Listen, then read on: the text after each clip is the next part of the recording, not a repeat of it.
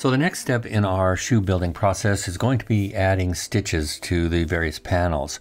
But before we do that, I want to introduce you to the stitching tool. If you're not familiar with it, it is a really cool feature of Modo. So the first thing I'm going to do is I'm going to go over to my spheres, and I'm just going to add a new sphere there to a new layer, and hit Shift Tab to make sure it's a Catmull Clark.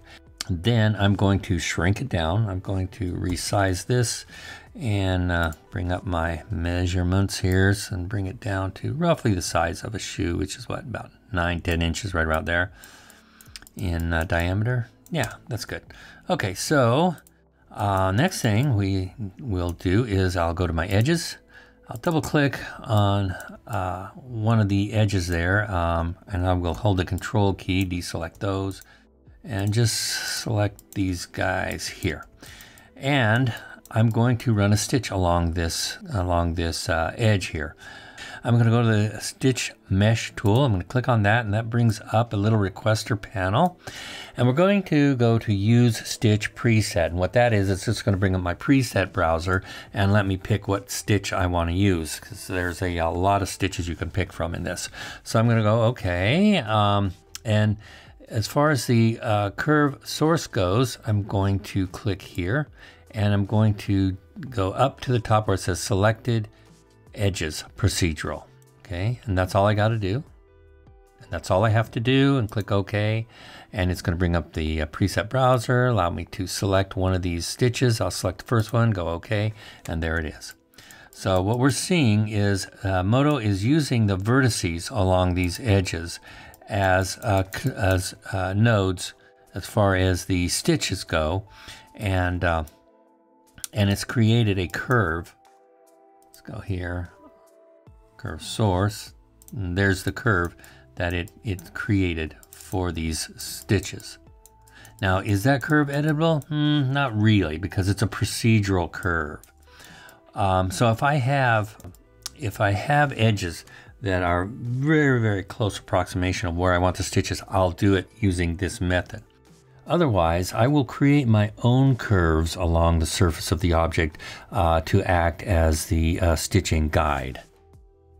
So let's do that real quick. Let's go to a fresh layer, an empty layer. In this case, there was one already here called Mesh.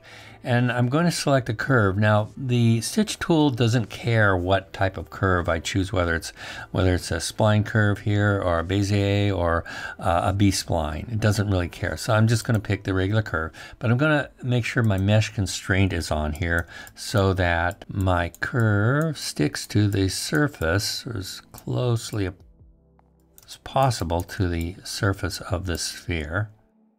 And there, let's just do that one. Okay, so there is my curve, and I'm going to just go ahead and rename this mesh just so that I know and keep things straight. Okay, there we go. Now I'm going to go back to the tool. I'm going to do click on Stitch Mesh and use Stitch Preset.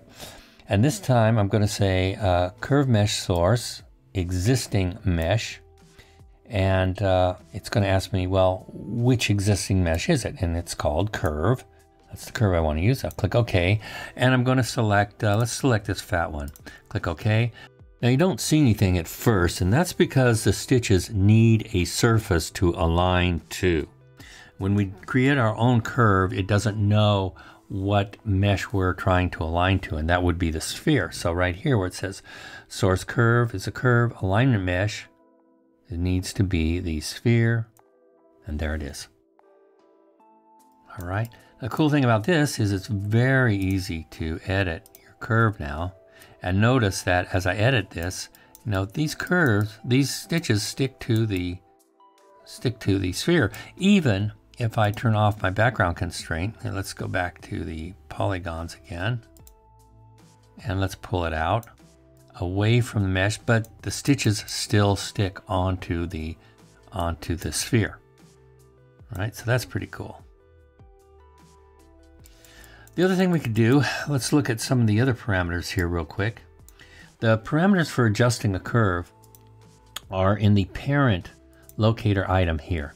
or they're actually in the properties panel, but you have to select the parent locator of the stitch item. And so we can at any time, of course, change the preset. If we don't like that fat curve, we want a long, thin one, click OK. That changes that. You can even make your own stitch. That's not a problem. You just make a model of the stitch. You only need one, and center it in the very center of your scene. If we go into here, if we look real close, I'll turn off the sphere. You can see there's our stitches right there. Go to items. There they are. Oops. Zoom in real close. There we are. There's the two stitches. And you can also change these as far as modeling goes. You can change the shape of these prototype models, and it will change your stitch. So anyway, so that's pretty cool. The other thing we can do is we can adjust the size and placements of the stitch. Right now the gap is at 100%. If we increase or decrease that gap, you can see the gap between the stitches are changing, or is changing. So there's another cool feature here called surface offset, and that allows you to change the offset away from or a little closer to the surface of the object that the stitches are attached to. And the reason for that is sometimes you might build a little trough or a little ridge for the stitches to sit on. So let's move on, and let's look at different stitch types too. Let's go to add double stitch, and look what we've got there. Now I might want to change my preset based on a different type of stitching that I have. I can do that too. We can change some features of that, just have it on one side or the other side of that curve. We can actually add a third row of stitches right in the center, and we can just remove this whole thing by clicking remove and go back to the base stitch that we have. We can add a cross stitch. That's pretty cool. And again, there's some parameters down here to adjust. We won't get into that right now. We can do a V stitch, and we can do one of my favorites, the baseball stitch. That's awesome. And again, there are parameters that you can change on this as well, because sometimes you don't want it to look too perfect, so you can do a little bit of randomization on it.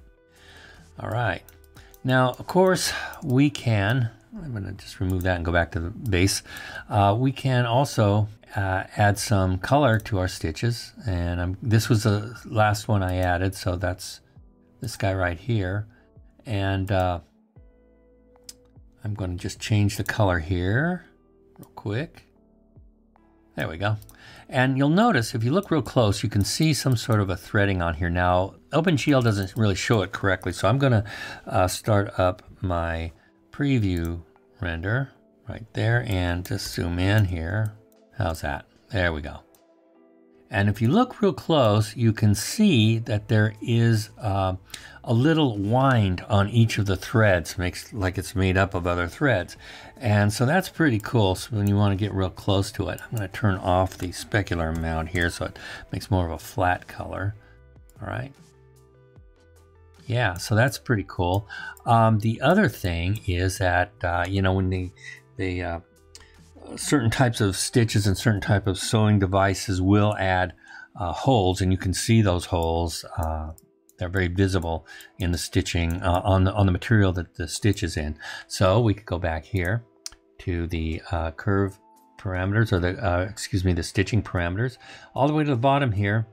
Let me go to that properties here. All the way to the bottom, you can click on Add Stitch Holes. If I click that, look at that. It added little holes, or little divots, if you will, for where the holes would be. Now, if you're really close to your shoe and you need to see those holes with a little more definition, you can go to the shading up here, and we'll get into this a little bit later. And instead of bump map, we'll right click and we'll change that to, let's see, displacement. And you can see it's much more pronounced now. And sometimes you need to get that close. And as with all displacements, you just want to be sure that you go into the render settings and click at the very bottom, displacement as bumps, and that smooths that out a lot and gives much more pronounced stitching holes there. But yeah, so that's the stitching tool in a nutshell, but we'll get into it in the next video in more detail. Stitches are actually considered replicator items, and by default Modo shows replicators as just bounding boxes. And it's sometimes really hard to gauge what your stitches actually look like when they just look like little boxes. So if you click on the little cog up in the upper right hand corner, or hit the O key to bring that panel up, if you go to the top drawing and control edge tab there, and look here where it says replicators, it's set to none. Just set that to all. Now your replicators show up as stitches, or at least the model that's representing them as a prototype.